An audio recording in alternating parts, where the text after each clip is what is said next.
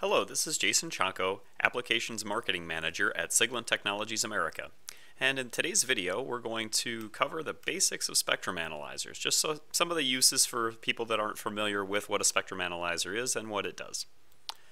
So, what is a spectrum analyzer? Pretty simple question to answer. A spectrum analyzer is a test instrument that displays the amplitude versus frequency for an input signal. So here we've got a picture of the Siglent SSA 3000X series of spectrum analyzer. As you'll notice, it's got an RF input here as denoted by that arrow, and it's just going to display the amplitude versus frequency for an input signal. Now, some common uses for a spectrum analyzer include monitoring broadcasts and transmissions. This would be FM, AM, Wi-Fi, Bluetooth. So anything that we're communicating wirelessly from one place to another, we may want to see what the amplitude is and over what frequency ranges we may be concerned with. Another application area would be RF component and subsystem testing. This could include antennas, cables, amplifiers, filters, any number of RF components or subsystems. We want to make sure that they're operating over the correct frequency range and delivering the amplitude that we expect without any interference or any kind of other problems that we may see in that particular output. And then we've got electromagnetic interference and pre-compliance testing. This is a little bit more specialized. This would be for companies or people that happen to be ready to sell their product. The governments will regulate the amount of interference or the amount of RF output over particular frequency ranges that product can or is allowed to emit. And so we want to make sure that we're underneath that particular limit line or under that particular limit set before we go through actually selling the product, because if it goes out into the field and it's not meeting those requirements, it can be recalled and lead to fines and a bunch of other nasty things. So we want to avoid that at all cost. And so now we'll dig into a little bit more on each of those applications. So monitoring broadcasts and transmissions, what are some important things that we need to take a look at? Is the transmitter doing what we expect? Are we reaching the amplitudes that we expect? Are we in the transmission band, or are we covering the right frequency range, or are we going outside of our expected frequency range and stepping into someone else's frequency range? Far field pattern testing. Are we transmitting properly in a particular direction? Are we expecting a certain amount of output power at a particular point in time or space, and we're not actually getting that? So you can walk around your transmitter or drive around your transmitter even and test in different places to make sure that you're getting the right amount of power where you expect it. We can also do site surveys internal to an office building or a hospital. What channels are occupied? If we have lots of communications going back and forth, that can also lead to some interference. So we can take a survey of what transmitters are in a particular area, and we can start to get a better idea of where we may have some interference or some issues with occupied channels. For monitoring broadcasts and transmissions, I wanted to set up a little bit of a demo here in which we have an FM antenna, and we have this spectrum analyzer set to 92.3, which happens to be a radio station here in Cleveland, Ohio, and it's an FM radio station. And what we're going to do here, or what I'm showing, is the yellow trace is actually outlining the FM. So this is the FM voice section, and then we've got two sections to the left and to the right of that center frequency. Again, frequency modulation. We're going to have the voice information is going to be transmitted that way. Then we've got these two digital channels that are transmitting the information for the HD or digital radio. Many of you may be aware that when you're in a more modern vehicle, you're listening to the radio, it will actually tell you what song is playing and the artist. So that information is actually held in these side bands over on this or on either side of that center frequency. So what we're doing right now is monitoring an FM transmission. Again, this is a useful tool for this particular job because we're visualizing the actual output. Now the purple trace that we have here is a secondary trace. You can access that by pressing trace. Here with this instrument we've got 4 traces available. You'll see clear right. Clear right is the trace type that we show with the yellow trace, which is trace A here, and that's actually overwriting. Every time we've scanned through that particular frequency span, we're getting new values for each individual frequency bin. And purple here is going to, which is B, is in max hold, and that max hold is then going to show us the maximum values. So over a span of 10 minutes, we actually get the envelope that this particular transmission is also taking up. Some other nice features with instruments like this: we've got a demodulation. We have FM and AM, so we can actually use the earphone plug here and the earphone monitor here. We can enable it and do an FM demodulation on the voice data. And in that way, we can actually listen to this particular transmission very much like we would listen to a regular radio station on our car, only we can actually visualize the width that we're actually occupying for this particular transmission. So again, spectrum analyzer is very helpful for being able to monitor transmissions, being able to tell whether you're stepping outside of your particular given band, or if someone else is stepping outside of their band and happens to be infiltrating the bands next to them. So it can be a very helpful instrument for that particular measurement type. The next application space I'd like to take a closer look at is going to be RF component and subsystem testing. Is the component or subsystem doing what we expect? If we expect it to be outputting an amplifier to output 10 dBm, is it actually going to do that with the given input? And is that going to work over a particular frequency range? Or is our filter working correctly? We can detect spurs, harmonic distortion, and intermodulation because the spectrum analyzer is going to allow us to visually see exactly what's happening with respect to frequency in that particular component or subsystem. And finally, we can test filters, cables, amplifiers, antennas, crystal oscillators, and more because, again, we can visually see the frequency ranges and the actual frequency footprint and amplitude directly on the spectrum analyzer display. I'd like to demonstrate a VSWR test for this components section of this particular video. And a VSWR test, for those of you that are not familiar, stands for voltage standing wave ratio measurement. And that is typically done on an antenna or an antenna network. And the VSWR is a measurement of the quality of the impedance match between the antenna network and a 50 ohm network in this particular case. So to perform that particular test, we're going to need a spectrum analyzer with a tracking generator option. Again, the tracking generator is a swept RF source. That sweep, the frequency sweep, matches the detector. You can see this instrument sweeping across. That tracking generator, when it's active, is sourcing a frequency that's changing at the same rate as the detector in the same steps. You're also going to need a reflection or return loss bridge. In this case, we're going to use the Siglent RB3X20. That's a 2 gigahertz reflection bridge. And what's going to happen, the RF energy is going to come out of the tracking generator, go into this reflection bridge, out to this device under test port. If we have a high impedance here or a big difference in impedances, the energy is going to reflect back into the instrument. That is going to then measure as a high value in amplitude as we sweep across the frequency range. As long as that impedance stays very mismatched, it's going to show a straight line.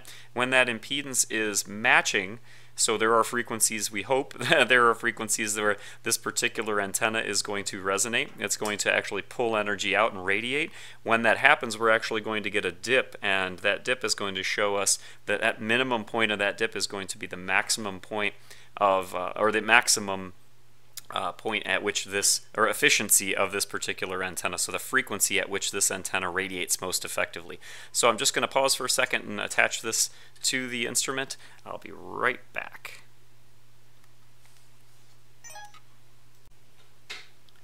Okay, so you can see now that I have the reflection bridge attached to the front panel of that spectrum analyzer. I'm just going to set the camera down there, and I'm going to attach our antenna that we had previously. Actually, I'm not going to do that yet. I forgot one important step. So the tracking generator now is not configured currently to be on. We're going to press mode. We're going to go to reflection measurement. This is part of the option for the reflection measurement kit on this particular instrument.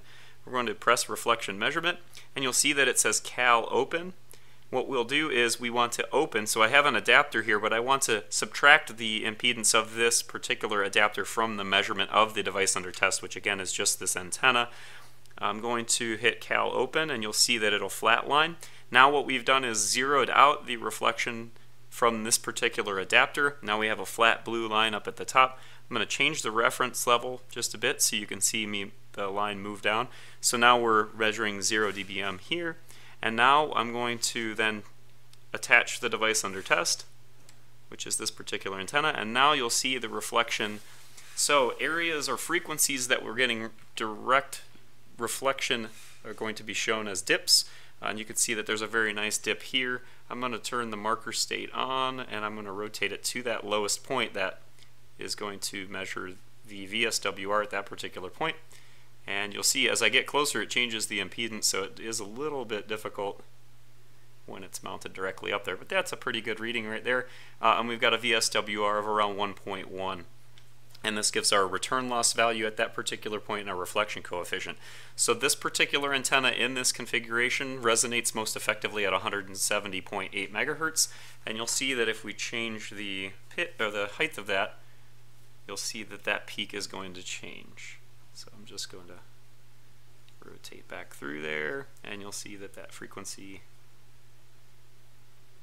has changed to 200. So by changing the length of that antenna, we're actually changing the resonant frequency of the antenna network, which makes sense physically, and should be all set. So there are some very nice automated features with many spectrum analyzers that can allow you to characterize many RF components in a simple way.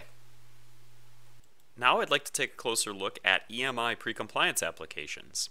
With the EMI pre-compliance, what we want to do is design to pass compliance the first time. We want you to go to the lab once, and we want you to have your certificate of compliance afterwards and get right to selling product. No use going back in and redesigning and trying to pass compliance over and over again. As for those of you that do know, compliance testing is expensive, and having to go back repeatedly can definitely hit you in the wallet, so we want to minimize that. We want you to find and fix problems before you even get to the lab. With a spectrum analyzer like the Siglent SSA3000X, you can do a lot of work and troubleshooting ahead of time, solve a lot of those easy to find problems, even some of the more difficult ones, before you ever even get to the lab. Have that all squared away and a very good understanding of where your EMI or your EMC output or footprint happens to be. And then finally, we want to minimize test time and decrease time to market, and a spectrum analyzer is definitely going to help you do that. And now let's take a closer look at an EMI application. In this case I have the SSA3000 or 3021X, and I'm going to be using a near field probe. This is a magnetic near field probe, the Siglent SRF 5030. And what you can do with a near field probe is as you get closer to a source of radiation, you'll see the display. We start to get quite a bit of RF going on as we get closer to the DSP in this particular design. And in this case, if we had the cover over this, we would be able to sniff around the cover to see if there were any leaks for EMI, and we'd be able to say make suggestions on whether we needed to gasket a particular output or perform some kind of shielding in order to minimize that RFI. And basically you're just going to go across your design and take a look at the areas that are going to be the most likely to cause any issues. This isn't a direct indication of a failure from an electromagnetic compliance test standpoint. Again, the near field probes are typically used for troubleshooting, so you may already know where your issue lies, and now you can sniff out, they do also call them sniffer probes, you can sniff out the areas that may be most problematic on your design, and in that way the spectrum analyzer can help you with the use of these probes to find those particular problem areas and make corrections accordingly. Here's a quick checklist of spectrum analyzer features that may be helpful as you do a search for your instrument. You're going to want to look for a low noise, or DANL, that's displayed average noise level.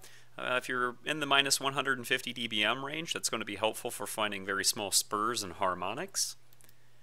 We also want you to look for a minimum resolution bandwidth of around 100 Hertz or less. The smaller the minimum resolution bandwidth, the better resolution you can see between two particular signals. Let's say we had signals that were 200 Hertz apart and we had a resolution bandwidth of 100 Hertz. You would see two distinct signals, 200 Hertz. If our resolution bandwidth was bigger than the separation between those two frequencies, we would actually see just one signal on the spectrum analyzer. So we wouldn't be able to even tell that there were two signals underneath that umbrella or envelope of that measurement. So smaller resolution bandwidths are going to give you lower noise. They're also going to provide you more resolution or smaller resolution between frequencies. We're also going to want to have a faster sweep speed. The faster sweep speed we have, the faster we can collect data, the faster we can get done with our job. You're also going to want to look for low phase noise. We want our phase noise of the measurement instrument to be considerably less than the phase noise of our device under test. This is especially important if we're measuring transmitters and oscillators. I also want a tracking generator. If you're going to be measuring passives like filters, cables, adapters, also doing reflection measurements or VSWR measurements, a tracking generator is going to be essential. It is an RF source that follows the sweep of the spectrum analyzer. So it's actually going to source a RF signal that could have a changing frequency, and that's going to then go through your passive and into the RF input, and you'll be able to actually trace out the actual frequency footprint for that particular device. On-screen measurement options are also helpful. This includes VSWR, third-order intermodulation, adjacent channel power, many on-screen measurement options, again, depending on the personality type of the instrument that you purchase or that you're looking for. And we've got EMI specific test options as well. That's going to be special resolution bandwidth or RBW values, quasi-peak detector, and an EMI filter that are going to help provide data that is going to more closely represent that you would receive from a full EMI receiver or EMI test setup. So we hope that you have found this presentation to be helpful. Again, if you have any questions, please contact your local Siglent office. Thank you and have a great day.